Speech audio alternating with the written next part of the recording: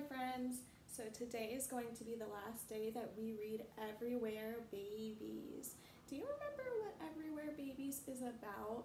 I want you to think for a minute and then tell your family members some of the things that we read about in Everywhere Babies. Our author is Susan Meyers. Susan Meyers' job is to write the words, and our illustrator who makes the pictures is Marla Frazee.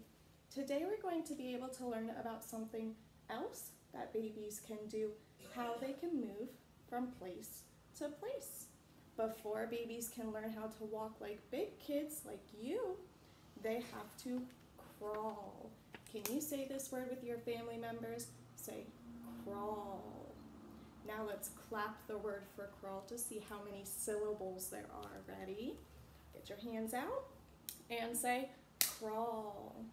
We clapped one time, so that means there's only one syllable in the word for crawl. Now let's whisper the word with our family members. Ready? Say crawl. Crawling is a way that babies can move around before they learn how to walk. We were learning about newborn babies. Can they crawl yet? No. Newborn babies have to roll first before they can learn how to crawl. Today we're going to be able to read about the ways that babies can move, and we're going to be able to put our word for crawl right up here with all of the other words we've been learning. So now let's get ready to read Everywhere Babies by Susan Meyers and learn about the ways that babies can move. Everywhere Babies by Susan Meyers and illustrated by Marla Frazee. Every day, everywhere, babies are born. Fat babies, thin babies, small babies, tall babies, winter and spring babies, summer and fall babies. Every day, everywhere, babies are kissed. On their cheeks, on their ears, their fingers, their nose, on the top of their head, on their tummy, their toes. Why do you think babies are kissed? How do you think it makes the baby feel? Turn and tell your family member how it makes you feel when they give you kisses. Every day, everywhere, babies are dressed in diapers and t-shirts, in buntings and sleepers, in play suits and dresses, in sweaters and creepers. Can the babies dress themselves? Can you dress yourself? Who do you think can help the babies get dressed? Every day, everywhere, babies are fed by bottle, by breast, with cups and with spoons, with milk and then cereal, carrots and prunes. Every day, everywhere, babies are rocked in cradles, in chairs, at nap time and night, by friends and relations who cuddle them tight. Can you pretend that you're rocking your baby by putting your arms together and rocking back and forth? Every day, everywhere, babies are carried in backpacks, in front packs, in slings and in strollers, in car seats and bike seats, and on daddy's shoulders. Every day, everywhere, babies make noise. They cry and they squeal, they giggle, they coo. They bang and they splash. They clap their hands too. Look at the baby in the middle who's wearing the yellow bathing suit. How do you think that baby is feeling? What sounds do you think the baby can make to tell how the baby is feeling? Turn and tell your family members how you think the baby is feeling and what sounds the baby can make.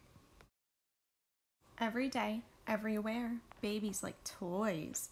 Rattles and tops and books that won't tear, old pots and pans and a fuzzy brown bear. Every day, everywhere, babies play games. Peekaboo, pat a cake, this little piggy, roll the ball, ride a horse, jiggity jiggy. Every day, everywhere, babies make friends. With a puppy, a kitten, a goldfish, a bunny. With young people, old people, anyone funny. As babies get older, they start making friends and spending time with different people and even animals. If a baby wants to play but doesn't know how to walk, can you show your family members how you think the baby might move around? Every day, everywhere, babies are crawling, forward and backward on bottoms and knees, upstairs and downstairs, wherever they please. Did you crawl like a baby to show how babies can move around? In this picture, where do you see that the babies are crawling? As the babies grow, how else do you think the babies can move? Every day, everywhere, babies are walking. One step, another. They fall down and then pick themselves up and try it again. So after babies learn how to crawl, then they learn how to walk. But it looks like this baby needs a lot of practice to learn how to walk, but that's okay. The baby doesn't give up and keeps on trying. Every day, everywhere, babies are growing. They can run, they can jump, they can slide, they can swing, they can dig, they can climb, they can talk, they can sing. So babies are learning so many things like how to walk and run and jump. When a baby learns how to move in more ways, they have more control over their body. Can you move like some of these babies with your family members? Being a baby is a lot of work. There's so much to learn and so much growing to do. Every day, everywhere, babies are loved for trying so hard, for traveling so far, for being so wonderful. Just as they are. The end. We learned so much about how babies can move from place to place. Can you turn and tell your family members, when you're at the playground, how do you move? What are some of the ways that you can move your body? Now we are going to be able to learn more about how babies learn to walk. So thank you for reading with me today, my friends. Bye.